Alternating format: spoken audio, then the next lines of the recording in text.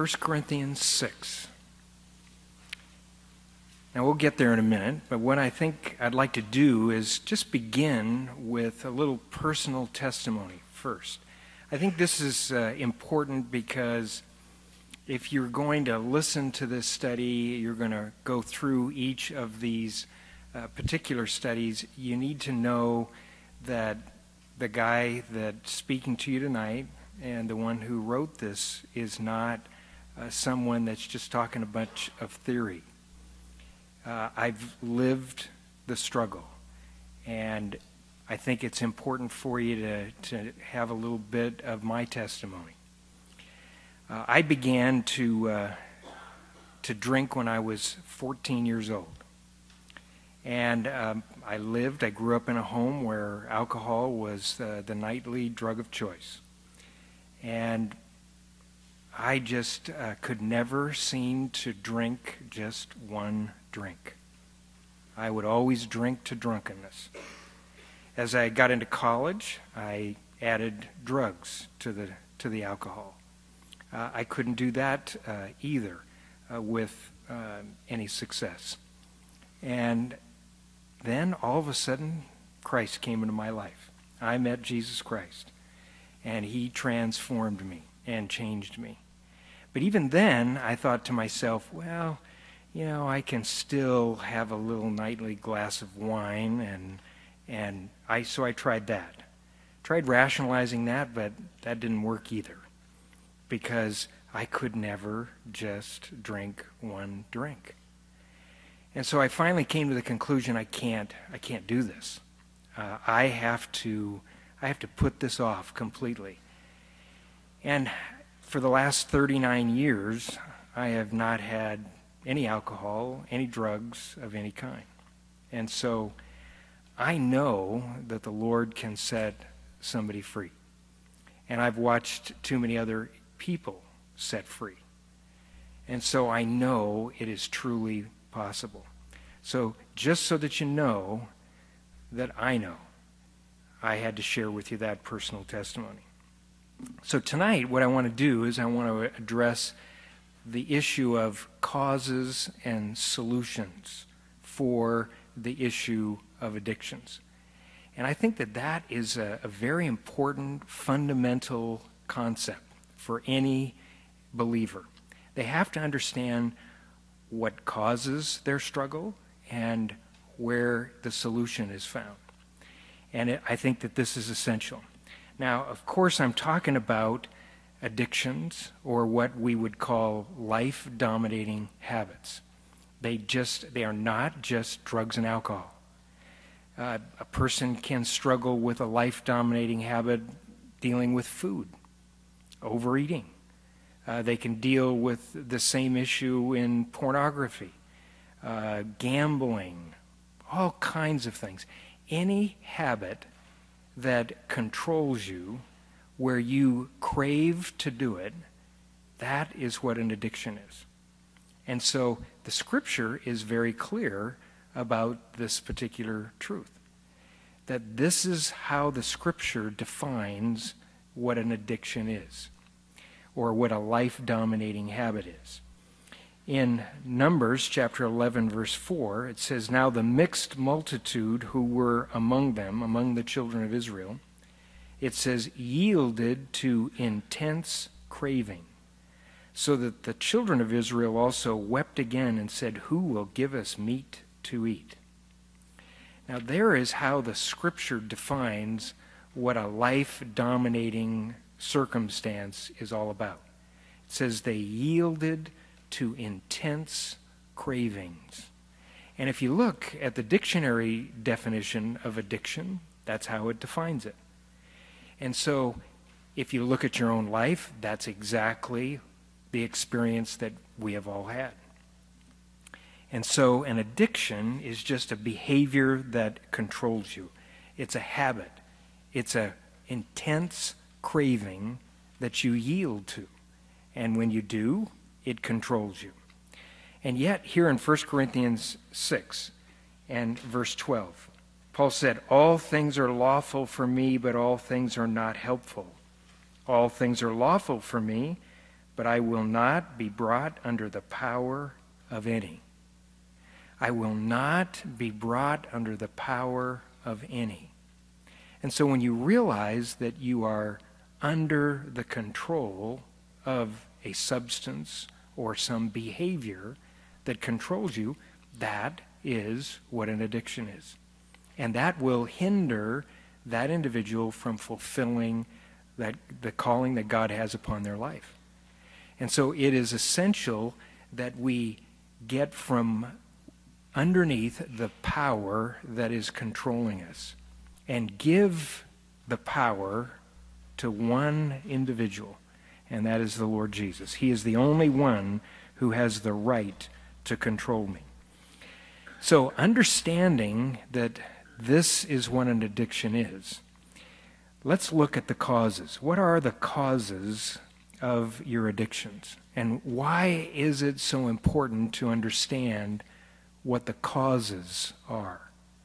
I believe that this is essential. Now, if you simply deal with the symptoms of your struggles, you will never be free from them. You have to get at the cause. It's kind of like an issue where you go to the doctor, and if you went to the doctor and you said, "Doc, I got a headache," and he said, "Here, take 2 aspirin and see me in a month." But you had a brain tumor that was causing that headache, and you didn't know that. Well, would the 2 aspirin help? You took care of the symptom, you relieved the headache for the moment, but you haven't dealt with the cause, and it would be a fatal mistake.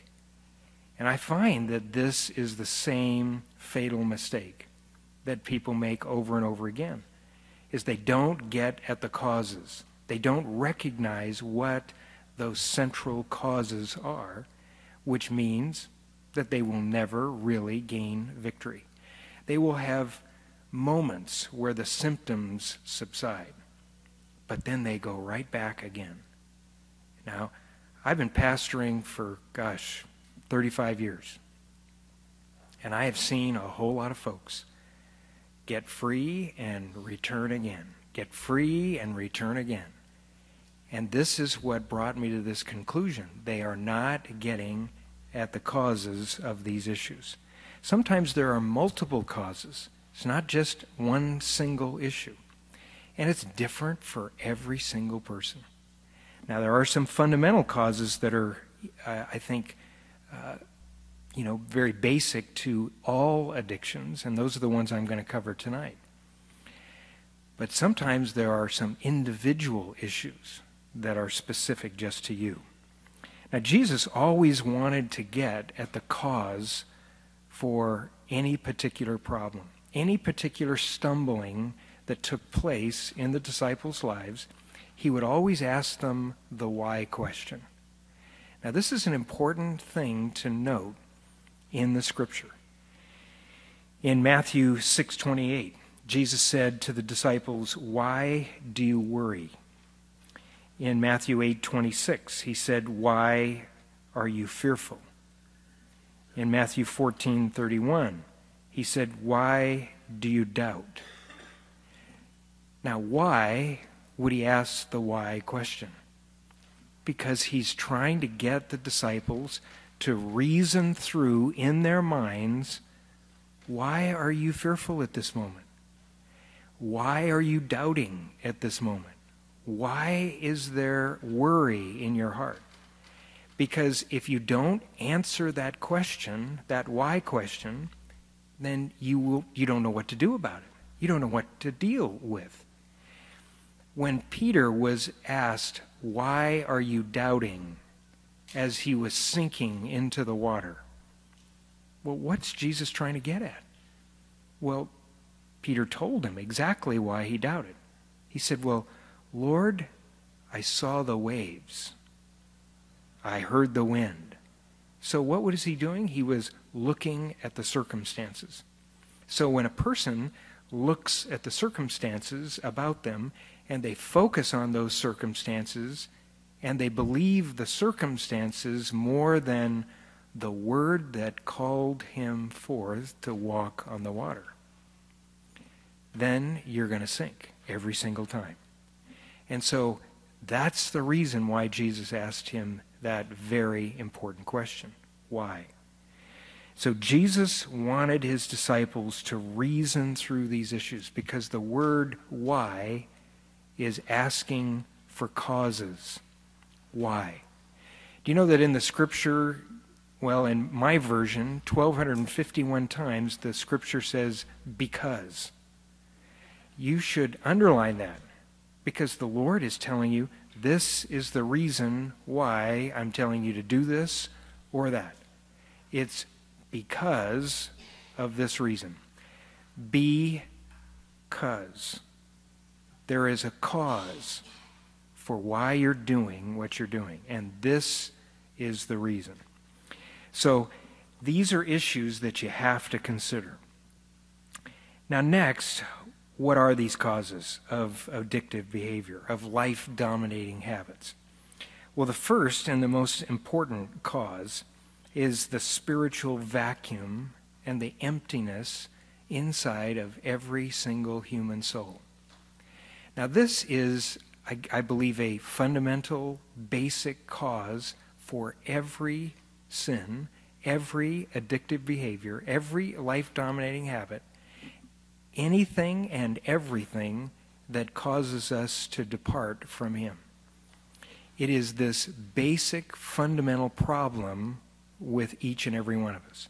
We have a vacuum, a spiritual emptiness inside.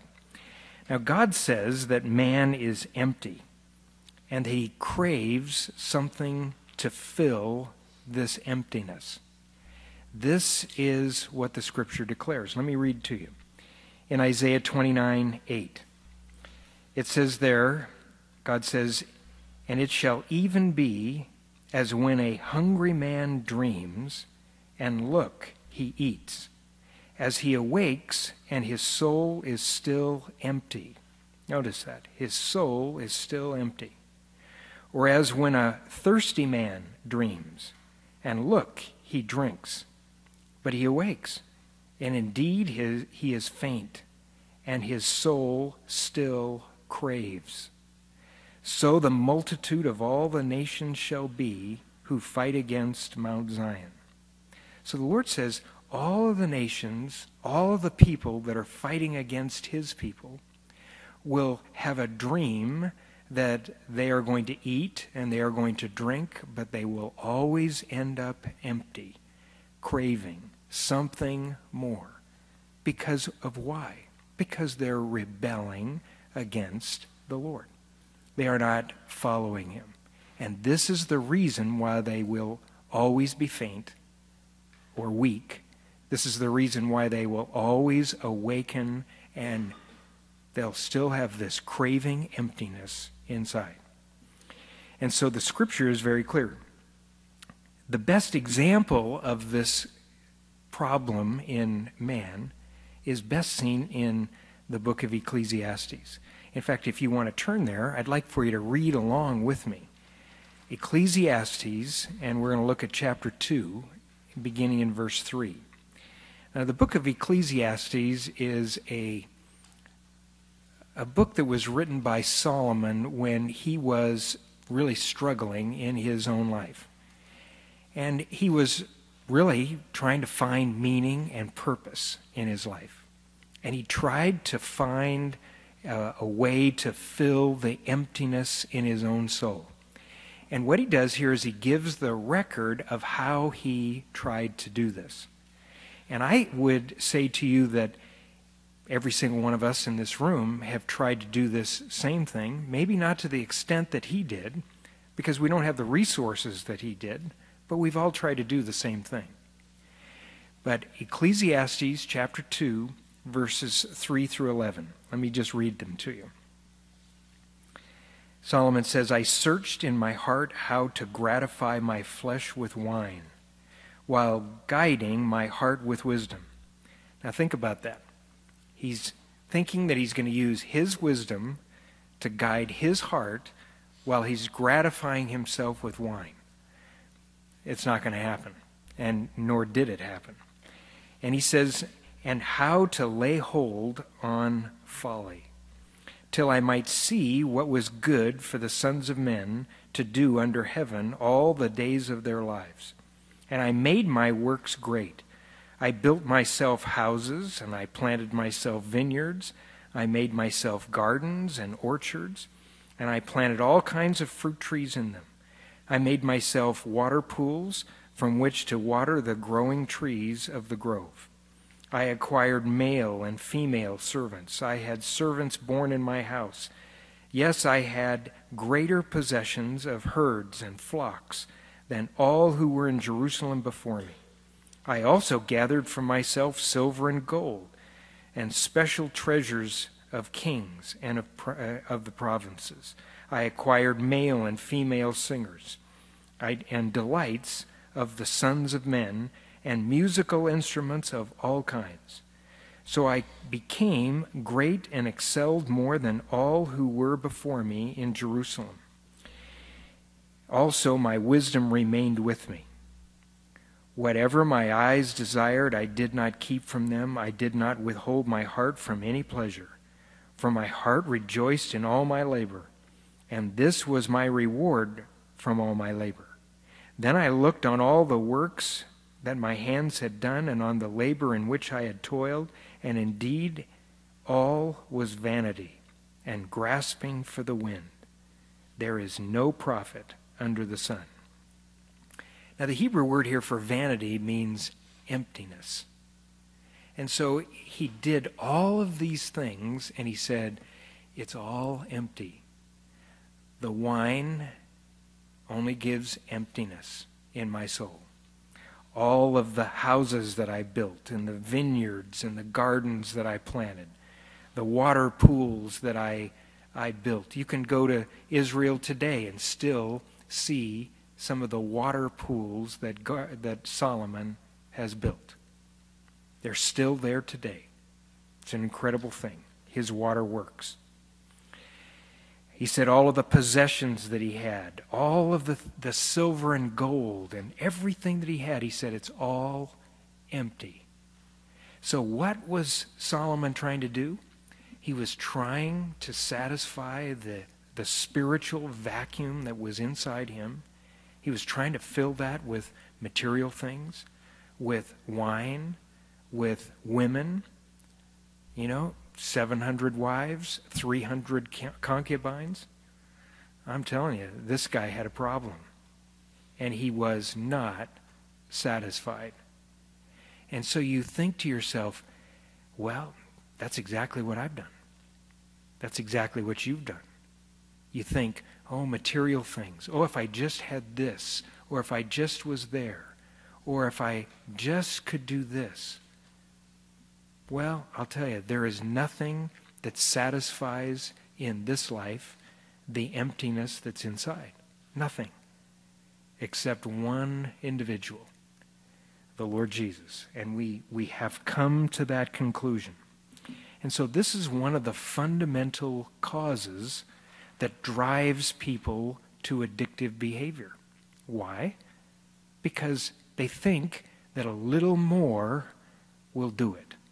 Well, if I just had a little more, that will take care of it. If I just get a little higher. Because you all know, you get a little high, you got to get a little bit more high. Well, that doesn't do it for me anymore. I got to go one more step. That's always the way it is. And you get this possession, and then I have to have that possession. Oh, I got to have something bigger and better. And I'm telling you, workaholics are as much caught by their own addictive behavior as anybody who uses drugs and alcohol. And I watch people ruin their lives trying to just get more and more. I watch it all the time. And so this is one of the causes. It's one of the fundamental causes. And it's what drives a person to obtain and to do these behaviors. Now, secondly, then with this emptiness inside, the power of your own sin nature will then seek to control you. Now, if you are a person who is living apart from God, you have no power of God. But this is also true for somebody who lives a superficial relationship with the Lord. They have no power either. And so what becomes the power source in their life? It's their own sin nature. So I have a spiritual vacuum inside. I have this hole inside of me, and I want to fill it with something. And then all of a sudden now, I have no power to deal with the problem that I see, the struggle that I'm having. So now my sinful nature takes over. And that's what drives me. That's what motivates me. Now, many times I sit with people and they say to me, well, Steve, I'm just an especially evil person. You don't know what I have done. And I go, well, all I can say to you is I've heard everything.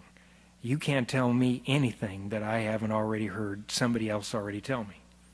And I've probably done most of what you have done as well. And so, you know what? You're not an especially evil person. You're no more evil than I am. You're no more evil than anybody else. Your sin nature is driving you forward and motivating you to take the actions you are. And so that is something that a person has to come to grips with. They have to say, this is my nature to do this, to do what I do. Now, if you live apart from God, you have no power. If you live in a superficial relationship with the Lord, you have no power. You have to come into a relationship with the Lord, or your sin nature will rule you. Now, for Christians that are trying to get free and stay free from whatever addictive behavior they have, I tell them the most important aspect is you've got to seek the Lord. You've got to seek the Lord like you have never sought him before, because that is your solution. But if you are playing with the Lord, if you're playing games with him, it's not going to happen. You are never going to stay free. You will go back. Why?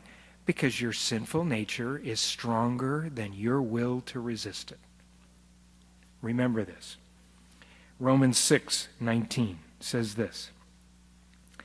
Paul said, just as you presented your members as slaves of uncleanness and of lawlessness, leading to more lawlessness, so now present your members as slaves of righteousness for holiness. Now, notice what Paul says there.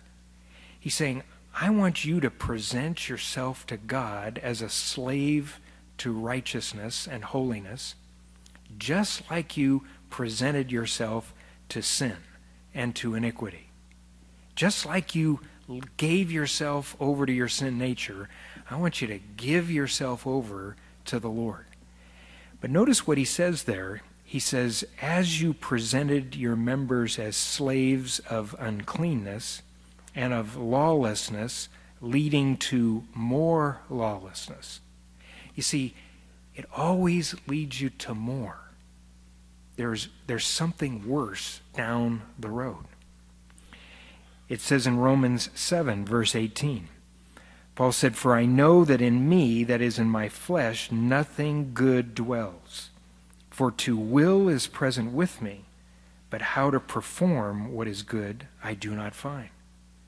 So Paul is saying there, look, in my own life, I came to this conclusion. In me, in my flesh, nothing good dwells.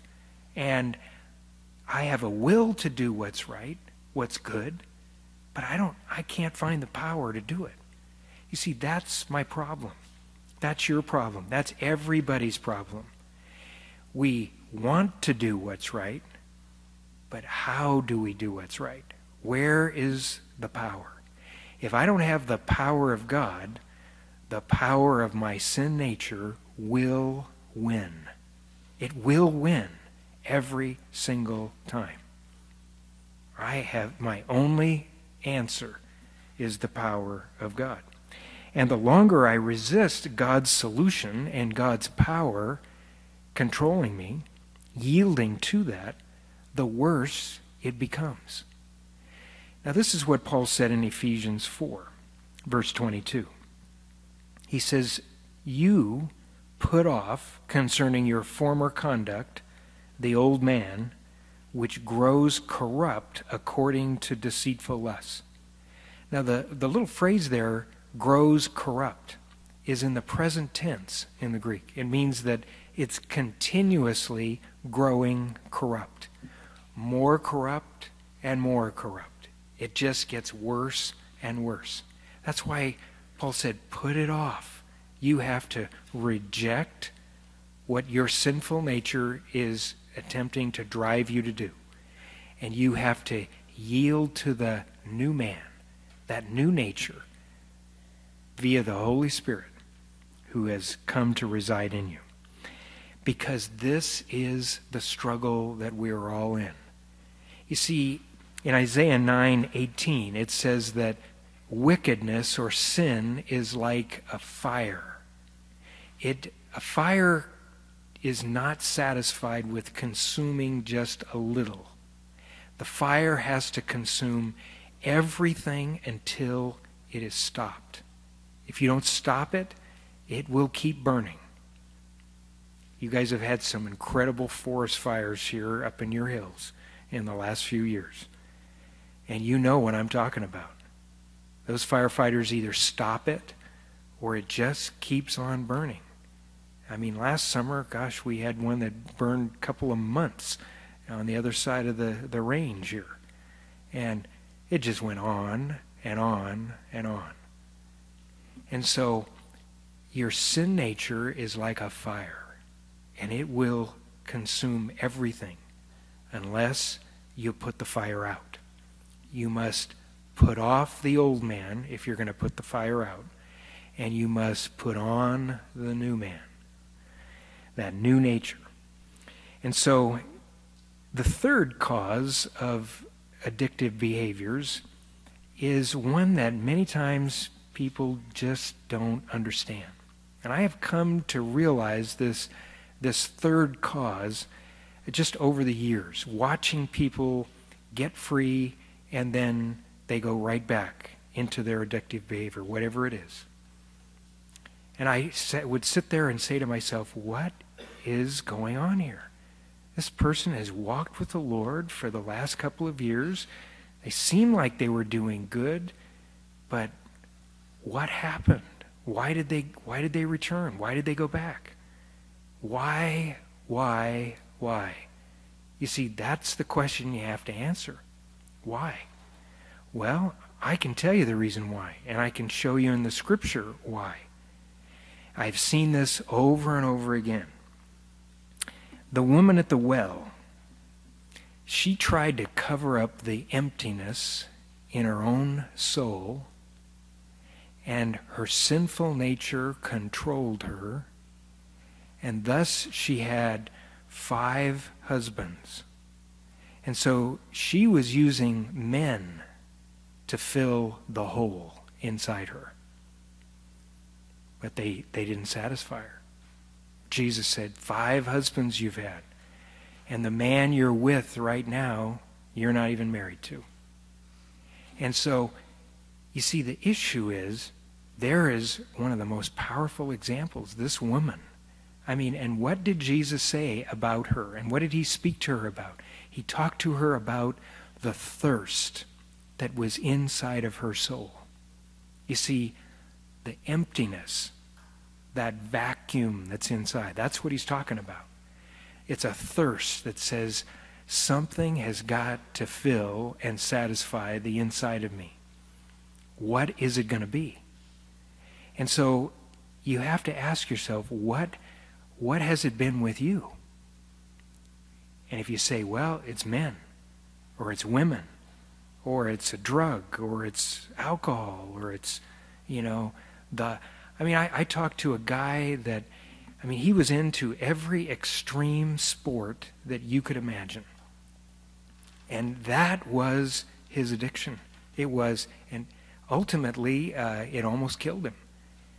But he had to have the rush. That was his thing. I gotta feel that adrenaline, man. I gotta feel it every week. I gotta go do something. I gotta jump out of a plane. I gotta jump off of a cliff. I gotta do something. And he was in one sport after another. And I said, dude, there is something driving you. What is it? What is this thing inside you? People who gamble. It's the high that they get. And if you know somebody who's a compulsive gambler, you know what I'm talking about. It's a high that they get. It's the same high as you get off a drug. But it's the thirst that's driving them inside. In John 4:13, Jesus said, "Whoever drinks of this water will thirst again." That's an affirmative. Not might thirst again. Will thirst again. And he's using a simple play on words. He's using physical water to describe the spiritual thirst that was within this woman. Because he turned the whole issue around and began to talk to her about the living water that he would give to her. That out of her innermost being would flow this river of living water that would satisfy her once and for all. She wouldn't have to go try and find it in men. If you try and satisfy your emptiness any other way, you will always thirst again.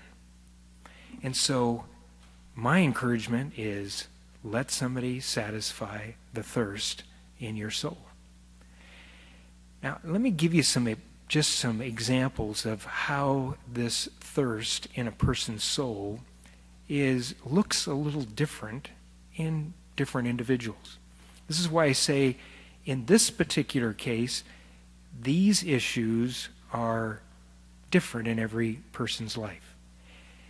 There are issues that a person covers up as a Christian. They never get to these issues. We had a fellow in our church here a few years ago, and he had been sober for, a couple of years, and all of a sudden, he just took a nosedive, and he was in jail, and he got into a bar fight, and it was a bad scene. His wife called me. I went and visited him, and I said, "What's the matter?"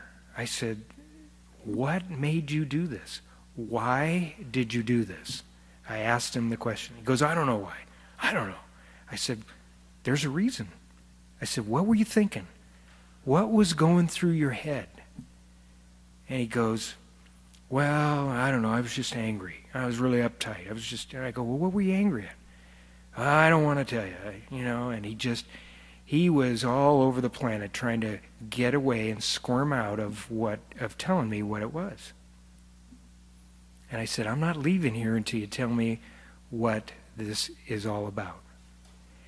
Well, all of a sudden, he put it out on the table. He goes, "Steve, years ago, I was sexually abused as a little boy for several years by an individual, and I hate him. And I'd like to kill him." And as I watched this guy, I saw his face. It was like he would look like walking death. If blood could shoot out of somebody's eyes, his neck turned all red. He started to sweat. This guy was very resentful. And if he had an opportunity, he would have done bodily harm to this guy. And I said, "Dude, you've got to deal with this. You've got to address this resentment in your heart." And I said, "You got to forgive." And he goes, "I'm not forgiving him." And I said, "Well, what about all the Bible studies you've heard all these years about forgiveness?" And he goes, "Well, I'll forgive everybody else, but not this guy." And he was covering it up the whole time. And I said, "Brother," I said, "you are not going forward until you address this issue in your life." And I said, "I can guarantee you'll You'll get clean and sober for a while, but I said, you'll go back again. And sure enough, he did. The next time we got to sit down, I said, brother, are you ready to deal with this? And at that time, he said, okay, you're right. I got to deal with this. And he forgave the guy. And I gave him several ways that he had to resolve this issue. Another individual that I counseled here just not too long ago, he would do fine for long periods of time and then back into drugs and alcohol again. And I said to him, there's something wrong. There's a reason. What's going on? This guy was not resentful. He was guilty. And I said, you got some stuff that you're covering up. So what is it? And then he began to explain to me all the people that he had burned and that he had lied, the people that he had lied to. And at that particular time, he was AWOL from the service. And so he was a deserter. And I said, brother, you got some major turning around here to do. And I said, unless you want to deal with these issues, I said, you are never going to get your life right. I don't care how many Bible verses you know, how much you go to church. You go to church 7 nights a week, and it's not going to change. I said, you got to deal with this stuff, because this is sin, and it's sin that's being covered up.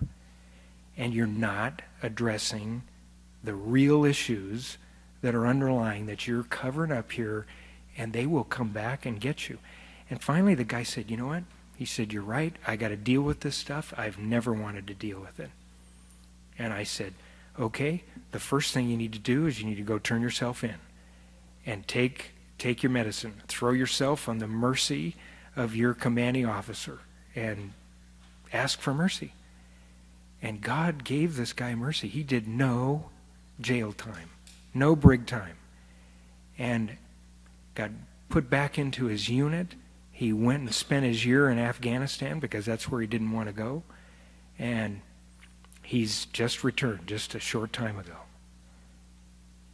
And the guy has gotten his life squared away. He's gone back and he's asked forgiveness of the people that he burned.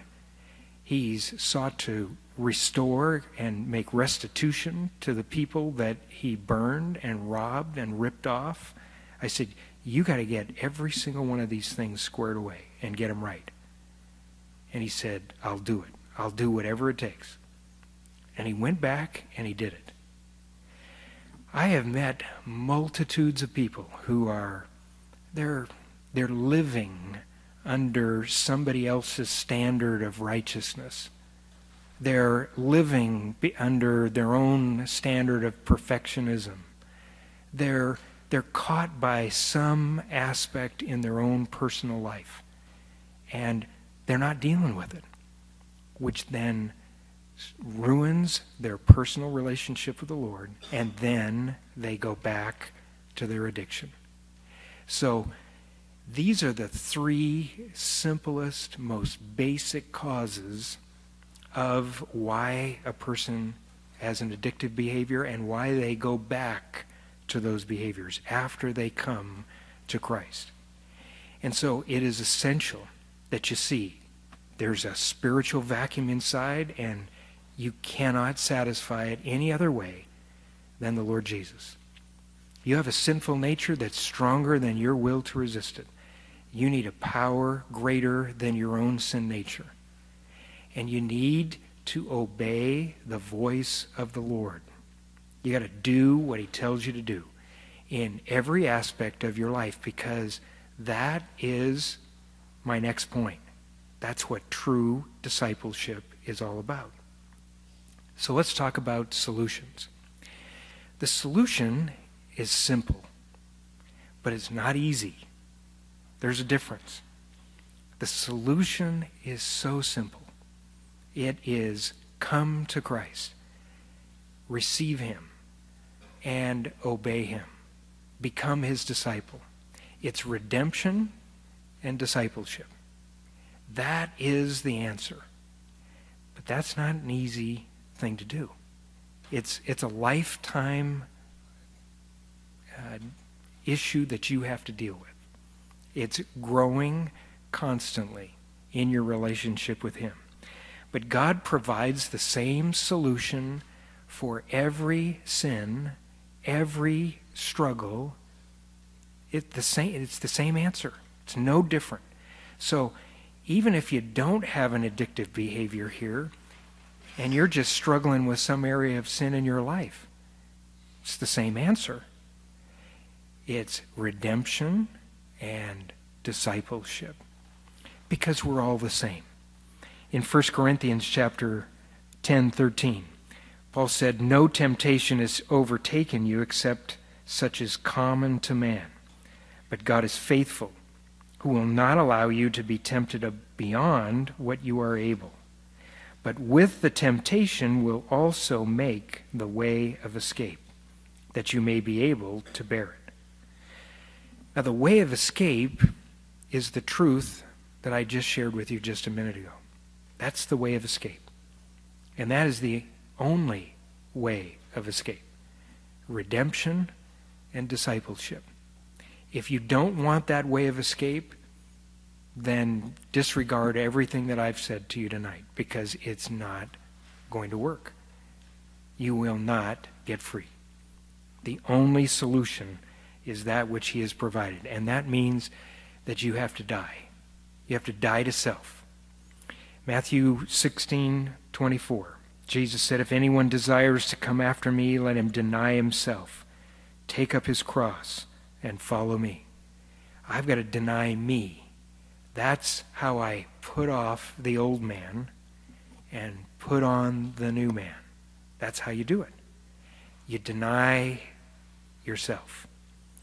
You see, self is on the throne. That's my struggle. That's your struggle. And that's what leads. You see, not dealing with some of those things that people cover up, that's self. You see, self that saying, I'm not going to let the Lord deal with that.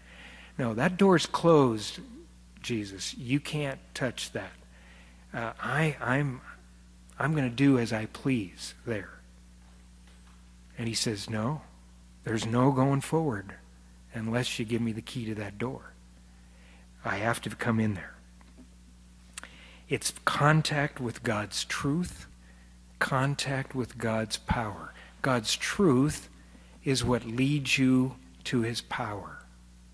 So this particular study is what's going to lead you in the truth that will help you to find the power that you're looking for. In John 8:31 and 32, Jesus said this. He said, "If you abide in my word, and you are my disciples indeed, and you shall know the truth, and the truth shall make you free." Now, usually we only quote that last part of that particular verse. You'll know the truth, and the truth will make you free. But that's not the whole verse, and that's not the whole truth. It's taken out of its context, because just knowing the truth does not make you free. Let me read it again. If you abide in my word, or abide in my truth, you are my disciples indeed. You see, people who try and cover up those issues, they're not letting the truth come and deal with those issues in their life. A person that's got a superficial relationship with the Lord, they are not abiding in His truth and in His word. Abiding is a word that basically means to remain in or to obey. If you look at it in the context of John 15, where Jesus talks about abiding in Him, at the very end of that whole section there in John 15, verses 1 through 10, you'll see there that He says, if you abide in my word, then you will keep my commands. So you got to obey Him. That's discipleship, you see. And so that's where growth takes place. So when I'm obeying Him, I will know the truth, and the truth will make me free. Why? Because I'm obeying it. It's that simple. In John 4:14, there Jesus said, "Whoever drinks of the water that I shall give him will never thirst. Wow. I mean, that's a powerful statement. That is a powerful promise. If you are drinking of that living water, you will never thirst. So when you sense that emptiness inside, you say to yourself, I must not be drinking. I must not be coming by faith to have contact with the living God, because if I am, that's where I'm going to have that satisfied. Jesus said, but the water that I shall give him will become in him a fountain of water springing up into everlasting life. So this is something that becomes in you, a fountain that springs up to life. It's not something that happens just like that. It's something that, it's a process. As you surrender more, he takes over more. As you give him complete control, he will take control, and he will empower you. Now, last, Titus chapter 2, verse 14. This, I believe, is probably one of the most important verses of Scripture in reference to this issue of addictive behaviors. There it says that Christ gave himself for us, that he might redeem us from every lawless deed, and purify for himself his own special people, zealous for good works. Now notice that both redemption and discipleship are in that one verse. He says he gave himself for us that he might redeem us, that he might loose us from the penalty and the power of sin, so that we might be able to come to him in the first place. And then he says, redeem us from every lawless deed. Now, that is not only the sins that you commit, but it's the struggles that you have. Every lawless deed. So, whatever your particular addictive behavior is, it's included in that every lawless deed. That's what he came to redeem you from, to loose you from. And then the discipleship part of this verse, and purify for himself his own special people, zealous for good works. That's the transformation. That's the sanctification part of the Christian life. It's purifying me, changing me. Why? Because I have contact with the truth of God. I have contact with the power of God, which changes me. And, you know, I can say to you very simply, without the Lord, without his power, I would be involved in every addictive behavior I used to be involved in, and worse. I probably wouldn't even be alive today, because that's where I was headed. I know where I was headed, and it was not a good place. So I am absolutely sure, apart from the grace of God, the power of God, the truth of God, I could not be here tonight. So I encourage you, this is the solution. Redemption and discipleship. And that's what the lessons that I've written in this series are all about. It will help you to understand this is what real redemption is all about, what real discipleship is all about. I pray and I encourage you, each one of you, come to each one of these studies and work through these lessons, because the Lord will change your life. He will dramatically, radically save you. That is his promise right here. He came to redeem you from every lawless deed. And he wants to purify you and make you a special person that he is using in these last days. So may the Lord bless you and may he use you. Let's go to him in prayer. Father, I ask tonight that you would just pour out your Spirit on each and every heart here. Lord, I pray that you would bring Lord, just that sense, that rationale, that understanding, that wisdom to convince every heart here that these are the most basic truths that will set their lives free. Redemption, discipleship. Lord, we ask you to come and transform us. Fill us with your power. Lord, we want to be set free from every lawless deed. Lord, I pray that you would just help us, each one of us, to come to you daily, to allow you to satisfy the thirst within us. Lord, you are the only one who can. Lord, we believe you to do that. Set us free from the power that drives us, that motivates us inside to sin. And Lord, motivate us to righteousness. And Father, we pray that you would take every area of our lives, control it. Lord, we want to be honest with you about those issues. We want to let them go.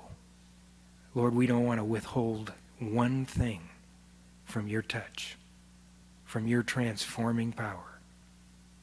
Lord, forgive us, strengthen us, and empower us, Lord, to serve you the way you have created us to. Lord, the way you intend. Lord, we know you have a plan for each and every one of us here, a good plan. Lord, fulfill it in us, Lord, we pray.